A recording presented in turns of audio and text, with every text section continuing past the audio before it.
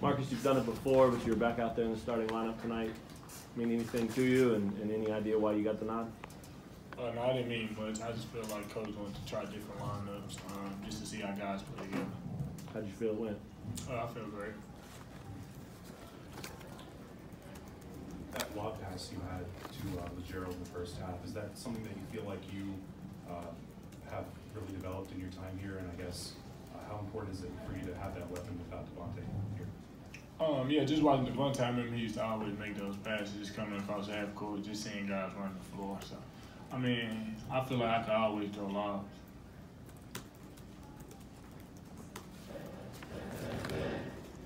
Doug, did you feel you played better this game? Yeah, definitely. I did. Yeah. How are you able to handle the double and triple teams differently? We worked on it in practice. Like Coach kind of talked to me about it, and you know, my teammates, they all talked to me about what I need to work on, and after that game, the next day was in practice. I spoke to the coaches and all that, and I watched film, and like we just kind of figure out what to do and try. Was it important to you, though, to bounce back? And I mean, Coach kind of had some criticism after that last game for you. Did you want to kind of respond to that and have a big night tonight? Yeah, definitely. Like it's always like I can't have games like that all the time. So it was really important for me to bounce back after the shit started. After the last game, so it was really important for me.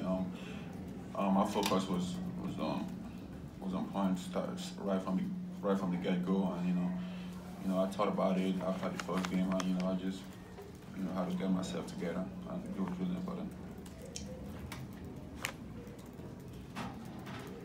This is for all three of you guys. Do you feel like you're ready to play Michigan State on Tuesday? I mean, I do feel like we're ready. It's the first game. I feel like everybody gonna be hyped up. We're gonna be ready to go. Like Coach said, it all starts tomorrow. We're going to start hitting it hard on Michigan State as in scouting, looking at what they do, to prepare for Tuesday. Yeah, like they said, I think we're ready. We just got to tighten a lot of stuff. Our chemistry, we still got to work on our chemistry and all that. But overall, I think we're ready. We got talent, and I know they're going to be ready too. So we're put to the test. Marcus, you mentioned Coach maybe wanting to give different guys different looks together and things like that. Do you do that in practice? I mean, is it pretty set who plays together and who doesn't, or does it mix up quite a bit in practice too? It mixes up quite a bit, but like it's kind of hard to mix it up in practice. Yeah. Because you still have to have 5-on-5.